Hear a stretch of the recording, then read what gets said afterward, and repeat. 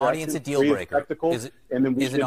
Is an audience a deal breaker for you? Hey, welcome to News, Jim. Remember to like and subscribe and hit that notify bell. Former President Donald Trump said that he would debate current President Joe Biden anywhere, anytime, any place.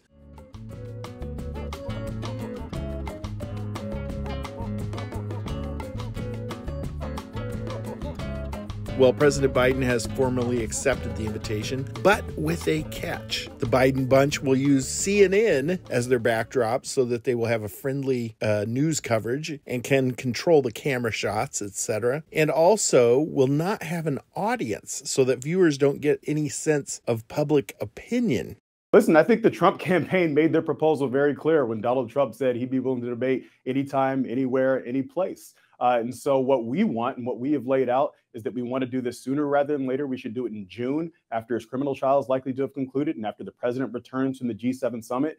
It should be, yes, in studio with no audience so that the candidates can clearly articulate their vision for the country. Is an audience a deal breaker? Is an audience a deal breaker for you? Listen, it's Donald Trump who said he would do this anytime, anywhere, any place. So I don't think that they should have any problems with what we have proposed. He's the one who said he's ready to go.